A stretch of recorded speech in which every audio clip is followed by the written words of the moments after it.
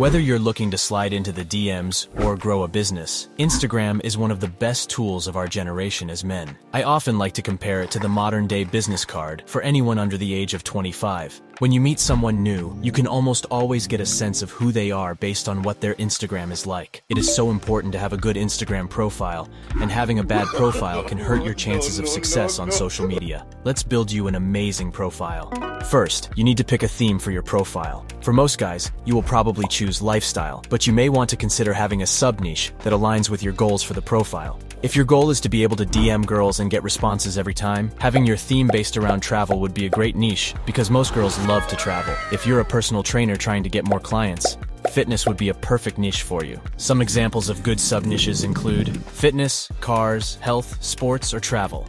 Next, you're going to want to clean up your current profile. No matter what type of profile you're looking to create, there are a few rules that you should follow. First, archive all photos of you drunk or at a party. Let's face it, no one looks good when they're hammered, so it's probably a bad idea to have photos of you drunk when your Instagram should be showing the very best side of you. Next, archive all old photos of you that make you look young. Whether it's a business prospect or a girl that you've DM'd, having photos that make you look like you're still in high school will really damage your look on social media. If you want to be treated like a man on social media, show yourself in a serious manner. If you want to be treated like you're still a boy, keep all of those photos of you holding red Solo cups from freshman year of college. And for all your other photos, archive them if they don't follow the principles that I talk about later in the video.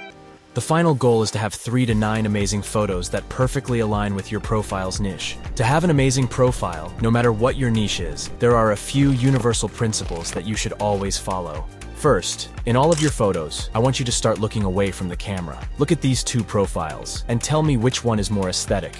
Obviously the profile with the guy looking away from the camera. When you look directly at the camera, it's like you're saying, "Hey, over here, look at me!" When you're not looking at the camera, it gives the impression that you were doing something cool or interesting, and someone just happened to get a picture of you doing it. It gives you a nonchalant look and makes you come off as a little mysterious. Going directly against this first rule, you also want to have 1 or 2 pictures of you looking directly at the camera. I like to call these comfort photos. In your comfort photos, you want to take them with family or close friends, and you should be smiling. The point of comfort photos is exactly what it sounds like, to add a level of comfort to your profile. If every single one of your photos is of you looking away from the camera, your profile may come off as a little cold or unfriendly. A picture of you and your parents smiling adds a nice element to your profile and shows depth in your personality. Next, for all of your photos, try your best to take these in exclusive or high-status places. A profile with pictures taken in all different cities is a lot more interesting than one just highlighting the sights in your hometown. Building your profile up may take a few months, but it will be well worth it in the end. And if you're unable to afford a trip abroad, go around your current location and find the nicest places. Even smaller towns will typically have a few nice restaurants or hotel lobbies. Take pictures here and post them over the next few weeks. Remember, your Instagram profile should be a compilation of the coolest few moments of your life. It's basically just a highlight reel showing off the very best side of you. But you may still be wondering, well, how do I actually get cool photos of myself? First, you're going to need some inspiration.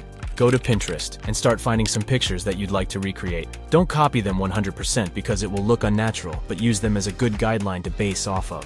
Next, start asking your friends to get pictures of you when you're out doing things. If you're out at lunch with a friend, ask him to get a picture of you sitting across the table. An even easier way of doing this is to pair up with a friend who would also like to improve his Instagram, and start getting photos of each other all the time. You can even have days where you both go around your city with the intention of getting awesome pictures for your profiles. The very best time to do this is when you're traveling because it opens up tons of new opportunities for unique and interesting photos. If you don't want to ask your friends to get photos of you, or you don't have any friends, go watch my video on how to be more social. You can also use a tripod or just prop your phone up. These photos usually won't come out as good, but if it's your only option, it will do the trick. Here are some great examples of photos you can take by yourself.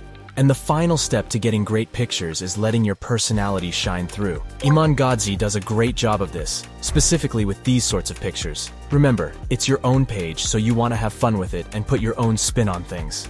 Don't forget to like, comment, and subscribe, and I'll see you in the next one.